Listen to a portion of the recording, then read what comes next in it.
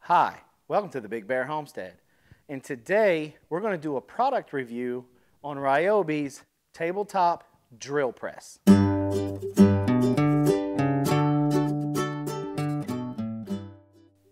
right, so today we're going to talk about Ryobi's tabletop drill press. Now, we purchased this drill press when we started remodeling our bathroom. And the reason why is because I'm going to build our cabinet sink area here. I'm going to fabricate it here to fit our needs, what we need for the bathroom. So I talked my wife into getting this drill press because I really needed it. Knowledge is power. Anyway, I was really impressed by this little machine here. For a small tabletop drill press, this thing is a monster. It's 120 volt, spins it around at 2,800 RPMs, which is awesome. So, in favorite of my old sitcom that I used to enjoy. So, the chuck is a 1/2 inch chuck. And there's a lot of features to this drill press that I really like, and there's one major one that I really don't like. But as a do-it-yourselfer, I can fix. One of the things that I like is it does have a depth adjuster on the side. So I can measure out how deep I need the hole to go, especially if I'm using a Fastener bit. If I don't have to go all the way through, if I'm trying to countersink something, I can set that, especially if I have to do multiple holes or I have to do it multiple times, I can set it, forget it, and then just go into the whole factory line of just hitting it. I don't have to remeasure, and it just makes doing precision work a lot easier for you on this machine. Also, as you can tell, the lighting in my shop is not the best. So Ryobi figures I must not be the only guy in the world that has bad lighting in his shop, so they hooked you up with a nice, powerful LED light. Comes down here and it hits the work area. But they didn't stop there. They said, you know what? We know Jason over there at the Big Bear Homestead, we know he's getting old and his eyes are starting to go. And so let's go ahead and hook up that fat boy over there and pow! They put a laser in there and I can go back to my childhood days and X marks the spot. And so wherever the X is, that's where the bit is going to hit. Okay? So that is also really nice when you're trying to line something up where you've got to drill for this exact spot. Also, the on-off switch is really easy. Bam, bam. So if you're doing something and you got to turn it off quickly, I mean, they made it big enough you could headbutt this thing, bop, and turn it off with your head. In case you were like that guy in my tool safety video that wasn't really paying attention and drilled his hand. If you're that guy, then all you got to do is headbutt this to turn it off. It'll accept, like I said, up to 1/2 inch chucks, so you could actually use this big 4-incher if you had to. You can use paddle bits, regular drill bits, and of course, Fastener bits. Now these are the bits that you usually use most of the time when you're using a drill press and it like a boss. Now, what I don't like about this tabletop drill press is the table.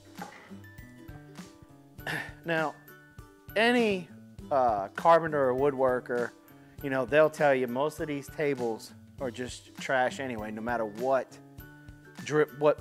product of drill press you buy, no matter which company it comes from. They're usually just really small tables and you don't have room to really move large pieces of wood or anything like that. But this one, even though it's locked down, it's still, you know, no, it's not going to do it now, but usually it'll move a little bit. It's a small surface to work on, and to adjust it is just up and down with this handle, okay? And then you got to tighten it back up. But if also you can see is one, the hole Where it's supposed to go is off center. Your safety hole, that way if you punch through, it's kind of off center of the X. So that means anytime I move it, I got to make sure I adjust it back because there's too much play side to side when you loosen it up. So you got to hit that laser to make sure the center of your X is in the center of this safety hole. That's just another extra step, which takes time, which most of the times, guys like me, that's just time that we don't have. But how I'm going to remedy this is there's a lot of guys on YouTube that have built bigger tables for their drill press that they were able to fasten to this and move it accordingly. Another thing with this, as you can see, there's no clamp to help you hold down any wood. Now, Ryobi on their miter saw, they put an adjustable clamp on there that can help as a third hand, where I got to bring in a C-clamp and clamp it back through here or over here. Also, there's really no fence to help you to be able to clamp stuff to a fence either. But see, all of these things are things that I can fix when I build my larger table, my larger workspace to go on here. But again, you know, that's the complaint everybody has with every drill press that's out there, whether it's tabletop or standalone. There's guys that are building their own tables for this. Just check out YouTube. They're all over the place. Just put in drill press table and they're there. But other than that, this puppy works like a champ. I like it. It gets 2 thumbs up from me. The only reason why I'm not giving it a thumbs up and a half or anything like that is because the thing that I complain about, it doesn't matter if I spent $20 on a drill press or $700 or $800 on a drill press, that problem is still going to be there. That's just, I guess that's just the standard operating procedure for drill presses is just to have bad tables. I don't know. But other than that, it works great. It's got a lot of good features to it.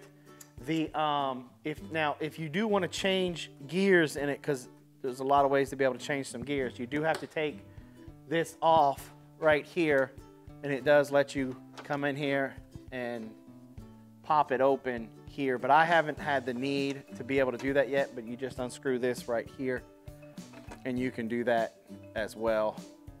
I'm one of those, if it ain't broke, don't fix it. I'm not advanced enough in my carpentry skills that I would need to have to do that yet. Now later on I may come back and do another review if that's difficult to do or not. I haven't had to mess with it yet or anything. The way that it comes standard out of the box has been working for me. So that does it for this week's review on the Ryobi drill press. Again, I give it 2 thumbs up. The price matches the performance. Matter of fact, the performance outdoes the price. I would have been willing to pay a little bit more for this drill press, knowing the level of performance that I have gotten with it. But coming with the Ryobi name, that's almost par for course with them. You get more than what you pay for. That's why I'm a big, just about every tool I have, you guys noticed, is Ryobi. Ryobi is pretty much taken over the old reputation of Craftsman. Craftsman used to be built for the working man, where it was a very high quality tool at a decent, affordable price. And that's what, at least to us, that's what the Ryobi name is starting to represent to us here on the Big Bear Homestead. Now, thanks for coming by the Big Bear Homestead, and like always, have a nice day.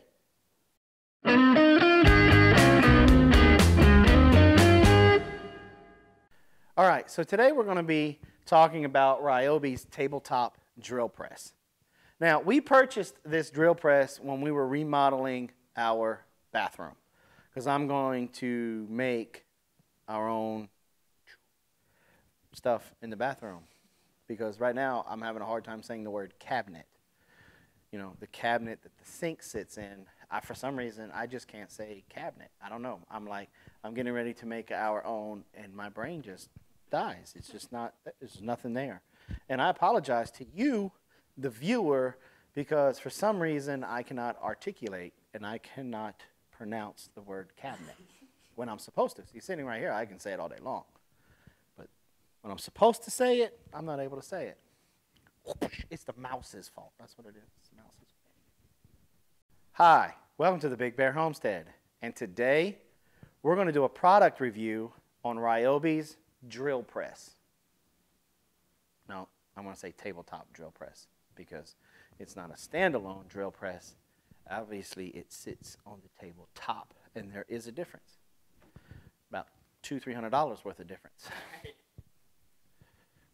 This is not the one, then it'll be the next one.